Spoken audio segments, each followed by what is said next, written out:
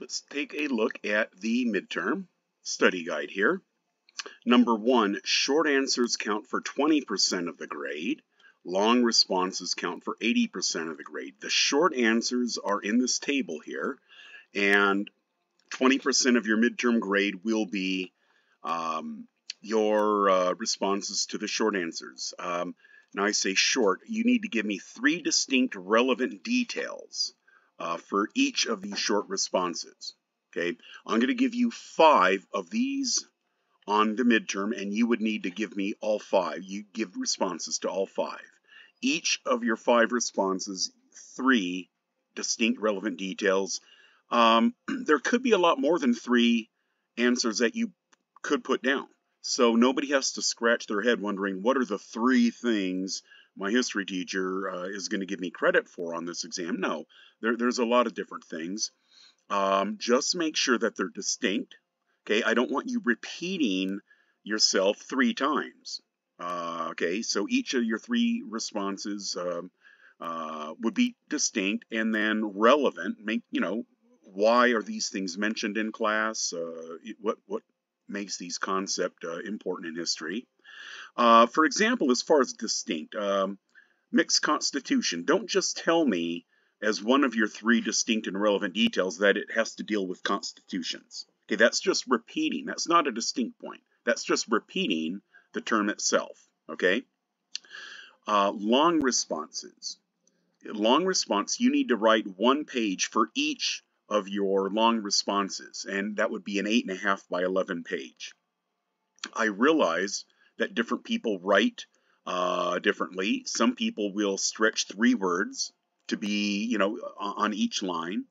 Other people will write more concisely, and others will write and need more words to get their point across. So 1 page, 1 8.5 by 11 page is basically a guide or a goal. I say 1 page because I don't want people writing 3 or 4 sentences thinking that they've answered the question adequately. Okay, so just shoot for a page, and if you give me 2/3 of a page or 3/4, that's okay. You can still get a lot of credit, and writing a full page doesn't guarantee that you're going to get an A on that response. Okay, again, I'm judging on content. I don't do a word count here. All right. But again, 1 full page for the long responses is just a goal to shoot for.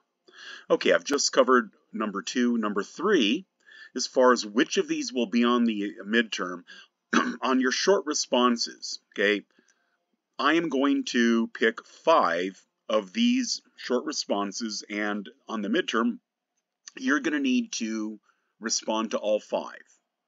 Right? So you're not going to have any choice. You need to be ready for any and all of these. Now the long responses, on the midterm you're going to need to give me 4 of them, but I'm going to put 5 or 6 of them down. Okay? Don't just study 4, because I may leave out 2 or 3. And if it's not your lucky day, you may be up the creek. So again, I will put 5 or 6 down. So you only need to answer 4. So if there's one that just, is difficult for you to wrap your brain around, that's okay. That's not going to kill your grade. You will have some choice on the 1-page long responses, okay?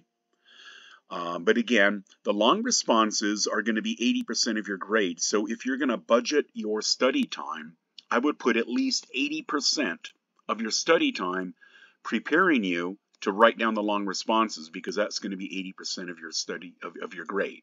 Okay. All right.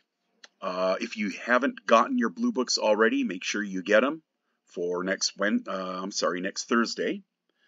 And one last point: if you go back up to the short responses, the top row, these 3 we haven't done yet in class. We are going to cover those 3 on Tuesday. Okay, so if you don't have anything in your notes on those 3, don't worry. We will touch on that on Tuesday. And then, of course, Thursday would be the midterm. Okay, have a great weekend, and see you Tuesday.